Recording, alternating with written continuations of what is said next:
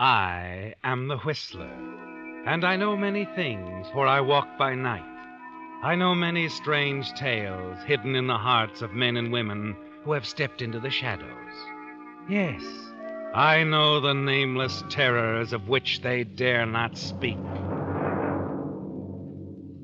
And now for the Whistler's strange story, Final Papers.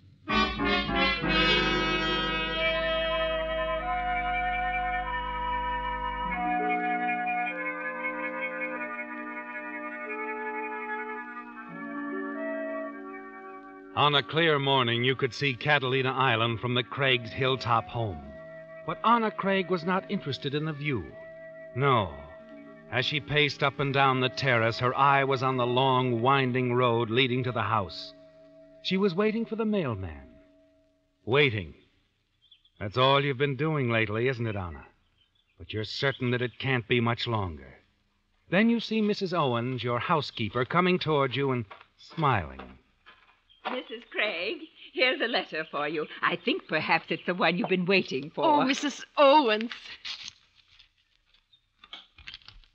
Well, is it? Yes. My notice to come to the Hall of Justice in 2 weeks. I'm to be sworn in as an American citizen. Oh, your final papers. Oh, my. It seems like yesterday that Mr. Craig came back from his business trip to Europe and brought you with him. It's been 3 years, Mrs. Owens. 3 long years. Oh, Mr. Craig will be excited. Are you going to phone him and tell him? No, it's Wednesday. I always go down to the office on Wednesday to have lunch with him. I'll tell him then. You be careful in the traffic. So excited, I mean. And going down the mountain to the highway, it's dangerous. Oh, Mrs. Owens, you're so sweet. But don't worry about me. I've learned to handle a car very well now. Yes, but you've so much on your mind today. And I don't blame you. I know what this means to you.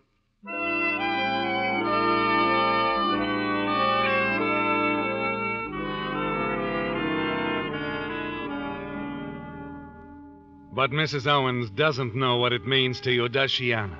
No, she hasn't the faintest suspicion. And neither has your husband, Stanley Craig, who divides his time between his legal business and his hobby of raising rare plants. No, he doesn't know that your marriage to him was all part of a plan to enter the country as the wife of an American, to help you in getting your citizenship sooner, only to divorce him and bring in your sweetheart, Kurt Lassen. Now it's all so close, and you feel a thrill of excitement which only increases on your trip downtown. And then, entering your husband's office, you collide with a woman who is just coming out. I'm terribly sorry. It's quite all right. I was thinking about something. It was stupid of me. Don't mention it. Oh, hello, Mrs. Craig. Hello, Miss Brown. Is my husband busy as usual? Well, he's had a very full morning, but he'll see you. Go right in. Oh, Anna, my dear. Oh, what a morning. More immigration cases? Oh, yes. Woman just left here who gave me a very bad time. She was absolutely insistent that I take her case. And you refused? Oh, I was forced to do so. I don't like her background. By the way, you may have heard of her. She's from your own country, come to think of it. Oh, and her name? Lisa Felder. Lisa Felder. No, In spite of everything that can be done, undesirable people do get into this country. But they're usually detected and sent back. And that is the case of this Lisa Felder? Yes. Her past has come to light. She was mixed up in some pretty bad political business abroad.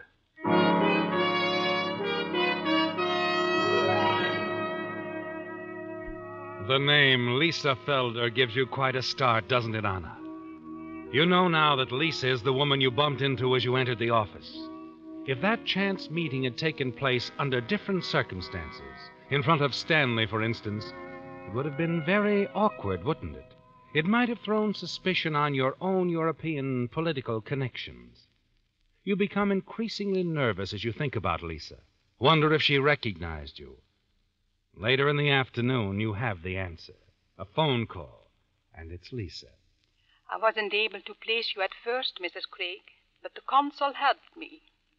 It's been a long time. Yes, it has. I hate presuming on our former acquaintanceship in Europe, but I must see you, talk to you. I should like to come out to your house tonight. Well, we live in a very remote spot. It's not easily reached. Then perhaps you should like to meet me in Beverly Hills for lunch tomorrow? I have an engagement. I know a small restaurant, Northcliffe's.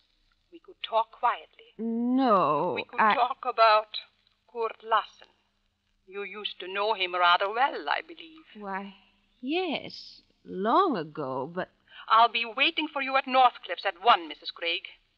I'm sure you'll be there.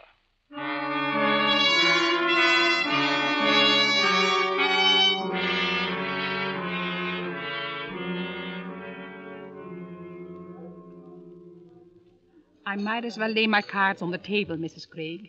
I'm in trouble, and I need a good lawyer. But there are many good lawyers in town. Not like your husband.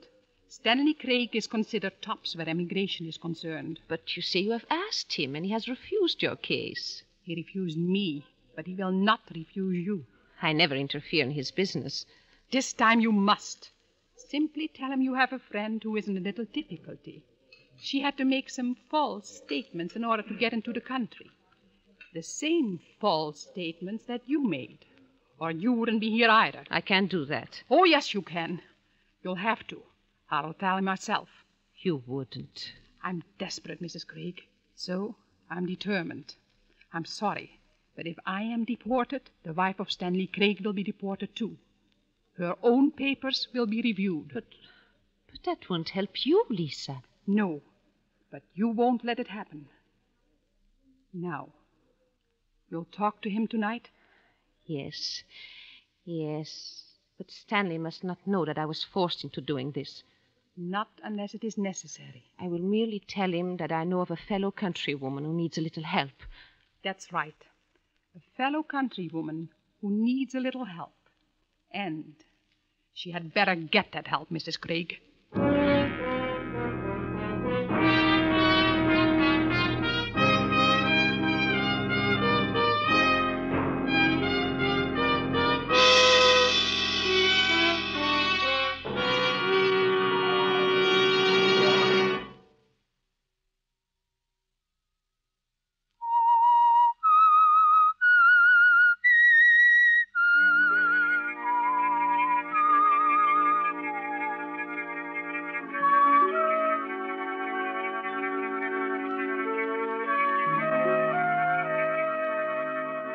Well, Anna, you're in a panic when you leave Lisa Felder, aren't you?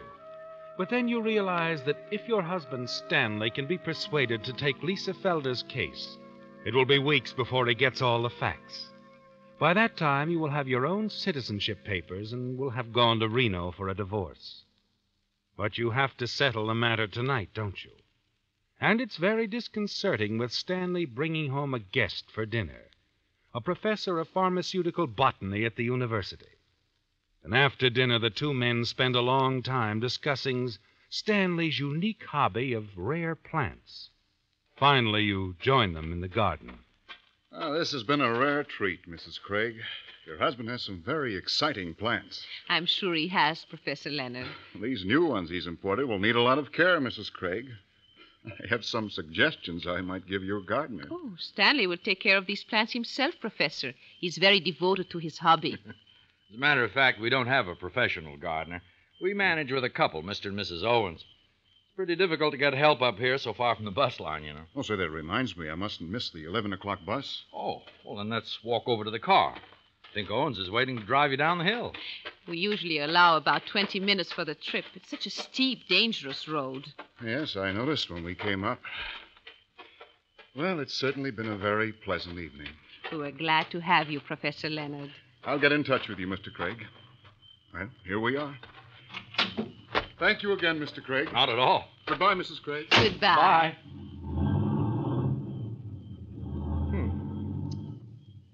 An exceptional man. He's quite an authority on plants from all over the world. Oh, I'm afraid the evening was a bit dull for you, Anna. Why, not at all. I know how much your plans mean to you. I wish you could share my interest, Anna. There's some very unusual plants in this new shipment. Why don't you come and have a look at them? Why, yes. I'd like to. Oh, good. Now, these are African plants over here. Not much known about them in this country. That's an odd-looking one, over there by itself. Oh, that's a hybrid plant. It's very poisonous, incidentally, particularly the root. I don't know how it'll do here. You know, Anna, plants are like people. In what way? Some plants, and some people, too, move from one part of the world to another with ease. You're like that, my dear. Why, thank you, Stanley. You've transplanted well. Others don't. For instance, that woman who came to my office yesterday. You know, I told you about her, Lisa Felder. Oh, yes, Lisa Felder. She's exactly like a poisoned plant with poisoned roots. She's unsuited to this soil. But, Stanley, are you sure about this woman, this Lisa Felder? Oh, well, yes, I'm very sure. But I thought perhaps you might help her. Help her? Why, yes. Look into her case. Investigate thoroughly. I'll like you, Anna, my dear. Always sweet and sympathetic. Well, I just feel that she should have every chance to prove her innocence. She will have that, my dear. Our immigration laws are very just. But you, Stanley, isn't there something you can do? No, Anna, nothing. Except follow the dictates of my own conscience.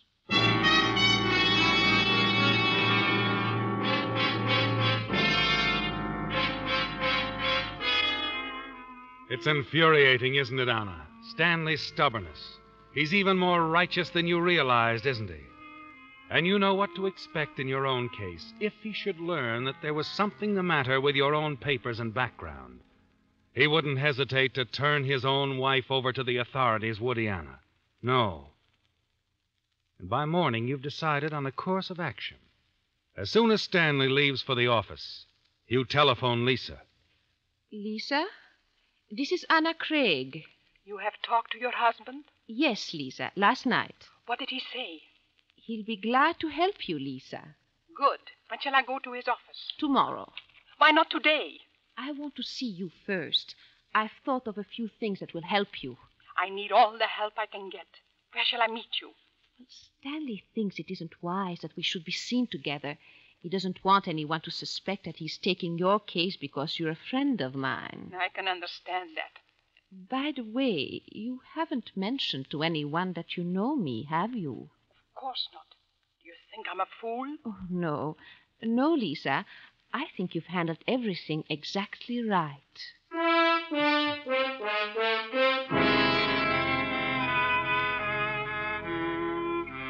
It's all you need to know, isn't it, Anna?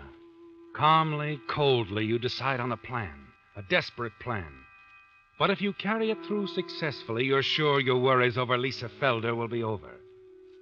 You arrange to pick up Lisa in front of a drugstore in Beverly Hills and then drive up a secluded canyon.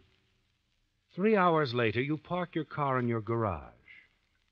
All next day, things go as usual, but the following evening at dinner, Stanley seems strangely preoccupied. The government has asked me to go to Europe.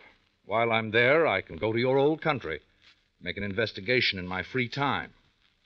Yes, you can come with me, help me, see your native land once more.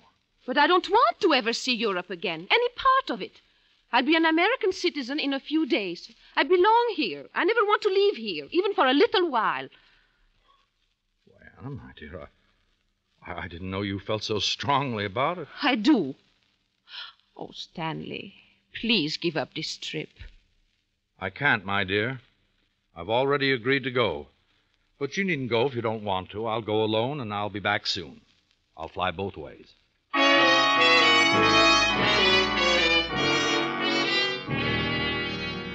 Well, Anna, things have taken a strange turn, haven't they? If Stanley goes to Europe to investigate Lisa Felder, he's certain to find out about you at the same time, isn't he? Your falsified papers, perhaps even your plans to bring Kurt Lassen into the country. Yes, if Stanley insists on this trip, you'll have to stop him by more forceful means, won't you? The next afternoon, you're out on the terrace when an idea comes to you. The poison plant in Stanley's garden.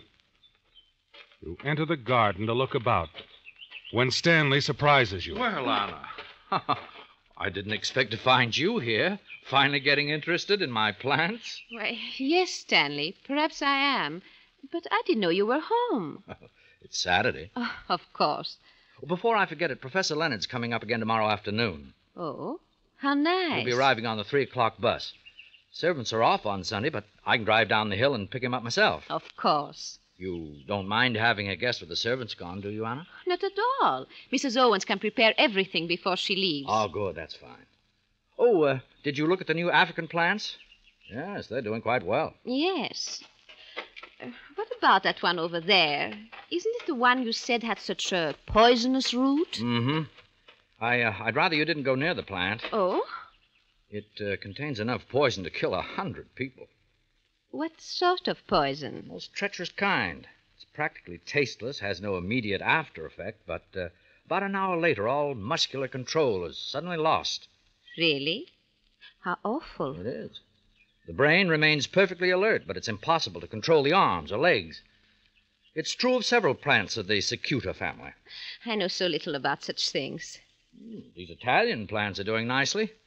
They should be quite large by the time I get back. Get back? Why, yes, dear. I forgot to tell you, I have my passport in order and my plane reservation. I'm leaving for Europe on Monday.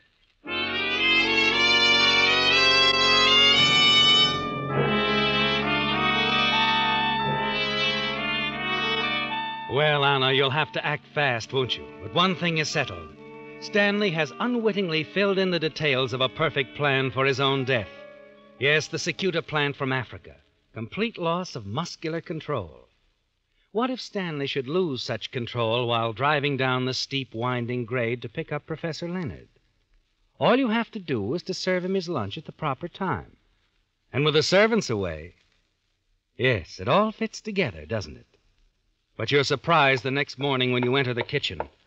Mrs. Owens, you haven't left. No.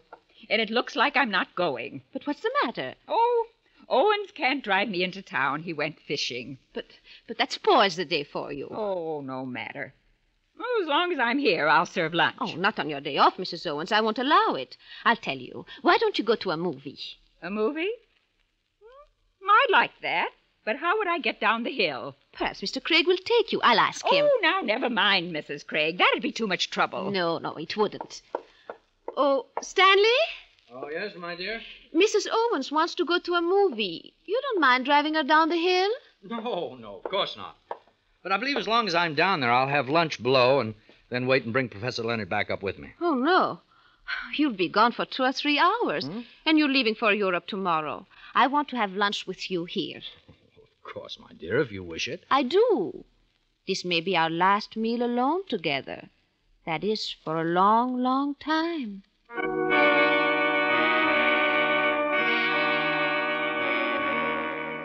You breathe a sigh of relief when Stanley and Mrs. Owens finally start off, don't you, Anna? But you waste no time. You make a salad, go to the garden, get the poison Cicuta plant. Put a bit of the root in Stanley's portion and the rest of the plant down the garbage disposal. By the time Stanley returns, the lunch is ready. The salad is the first course, and you serve it at exactly 1:30. Then engage your husband in conversation and make the meal proceed slowly. Suddenly, you look at the clock. Stanley, it's nearly 2:30. So it is. I must go at once. I wouldn't want to keep Professor Leonard waiting. Of course not. Walk to the car with me, dear. Certainly, Stanley. You know, I hate to leave. It's been so nice being here alone together. I almost wish Professor Leonard weren't coming. Goodbye, Stanley.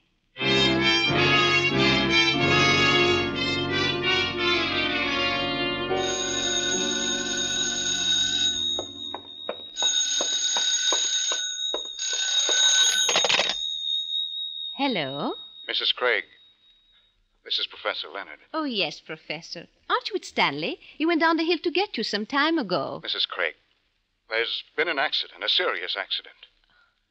An accident? Your husband. He must have lost control of the car. Perhaps the steering gear broke. It's hard to tell. But Stanley... I'm so sorry, Mrs. Craig. The car plunged over 100 feet. Your husband was dead when they reached him. Oh, how terrible. Mrs. Craig, if there's anything I can do, I'll come up at once. Oh, no. No, thank you, Professor. If you don't mind, I'd rather be alone for the present. Entirely alone.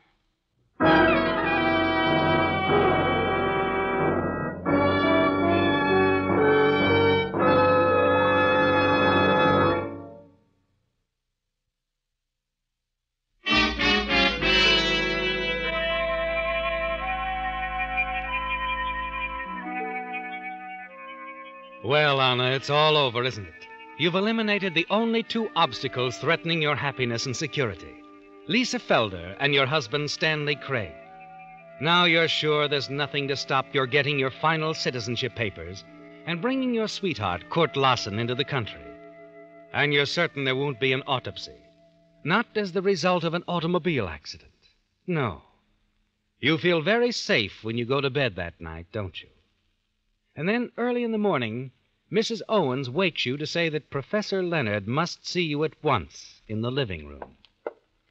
Good morning, Professor Leonard. Mrs. Craig, this is unpardonable, I know, but I'm terribly worried.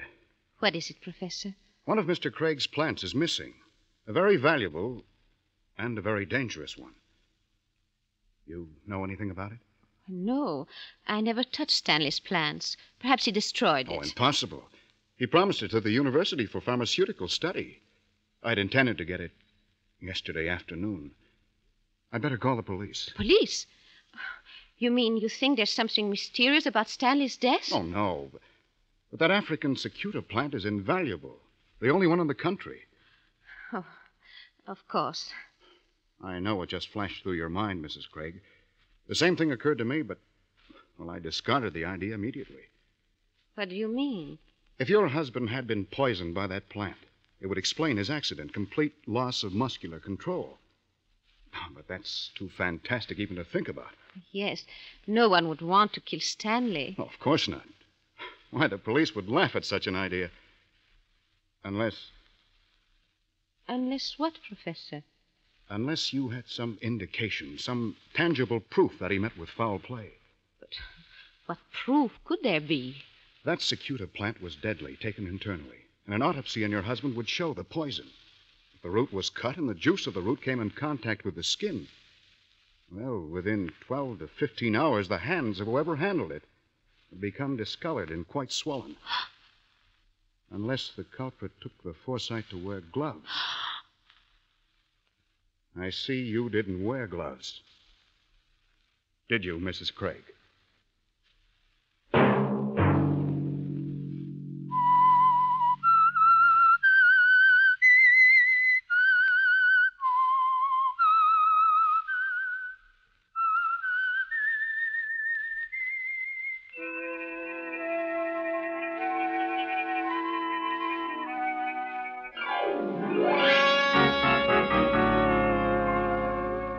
Featured in tonight's story were Bill Foreman as the Whistler, Gladys Holland, Joe Kearns, Yana Delos, John Stevenson, and Gail Bonney. The Whistler was produced and directed by George W. Allen, with story by George Adrian and Carol Nix, music by Wilbur Hatch, and was transmitted overseas by the Armed Forces Radio Service. The Whistler was entirely fictional, and all characters portrayed on The Whistler are also fictional. Any similarity of names or resemblance to persons living or dead is purely coincidental.